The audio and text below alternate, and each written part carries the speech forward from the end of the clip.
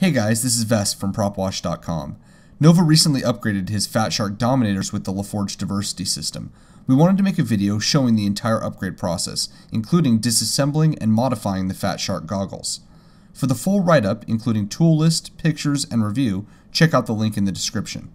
Alright, so let's get started. Our first task is to disassemble the FatSharks so that we can install the LaForge system.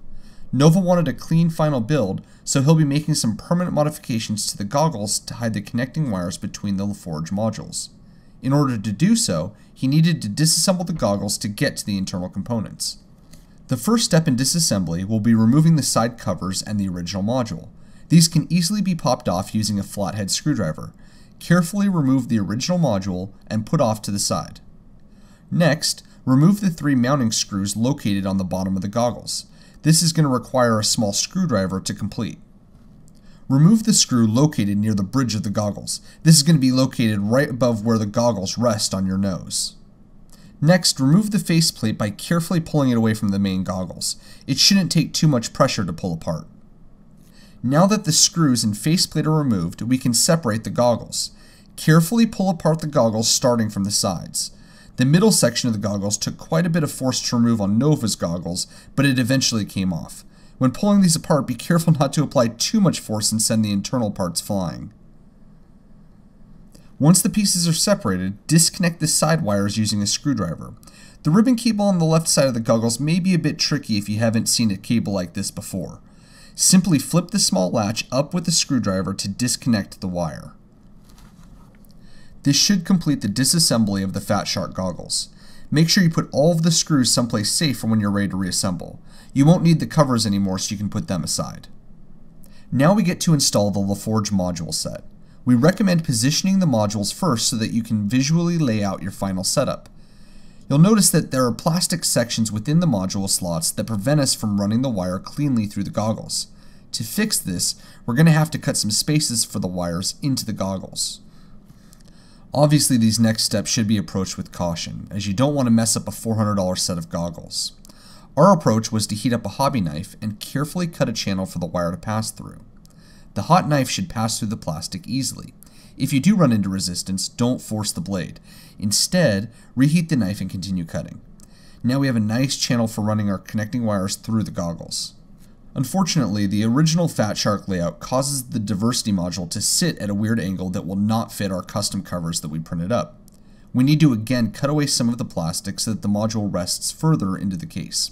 Repeat the same steps as before. Heat the knife and carefully cut away the plastic as needed. This may take a few tries to get right, so it's recommended to cut less than needed, check the fit, and then cut again. Now that everything fits cleanly, it's time to secure everything up. Our first step is to secure the wire to the inside of the goggles. To do this, Nova used hot glue to hold the wire in place. Now we can reassemble the goggles and do some simple safety tasks before cleaning everything up. We're basically going to repeat the steps from our earlier disassembly in reverse. To begin the reassembly, reconnect the wires on each side of the device. Again, the ribbon wire may be a bit tricky. Make sure that the metal pins are facing towards the board and make sure to close the latch after it's plugged in. Next, reattach the 2 pieces of the goggles. This part can also be tricky as you want the lenses from the top piece of the goggles to match up with the IPD switches on the bottom of the goggles. The easiest way to do this is to carefully push the lenses and IPD switches towards the center of the goggles. After closing the pieces together, check that the IPD switches seated correctly within the goggles by moving them back and forth. The lenses should cleanly move with the switches. This may take a few tries to get right. It definitely did for us. Before screwing everything in, we wanted to perform a few safety tasks. First, Nova used a multimeter to test for any shorts. It's better to find out now rather than when plugging in the battery and possibly frying the goggles. To do this, he set his multimeter into ohms mode and probed the power connector for the battery and the board within the goggles to do a continuity test. If the numbers hit 0, then we know there's a short and we have a problem. Since the multimeter here is incrementing, we know that we're okay.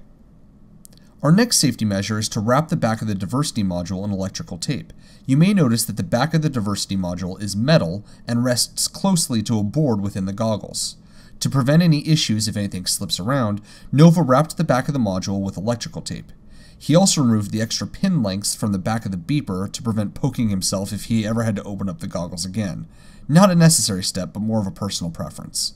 Our final safety measure was to apply some double-sided tape to the main module. This is because the only connection the module has in this area is via the pins into the goggles. In order to prevent the module from wiggling and possibly breaking the pins, Nova applied double-sided tape to give the module a nice cushion. Finally, reattach the faceplate and screw in the 4 screws. We finalized the design with some 3D printed covers that we picked off Thingiverse and doubly secured them with white electrical tape. The end result was a clean set of goggles that don't look too far off from the original design. We hope that this video was helpful in demonstrating the disassembly of the FatShark goggles and installation of the LaForge FPV module. If you have any questions, feel free to let us know in the comments below. Again, check out Propwashed.com for the step-by-step installation and review of the LaForge module.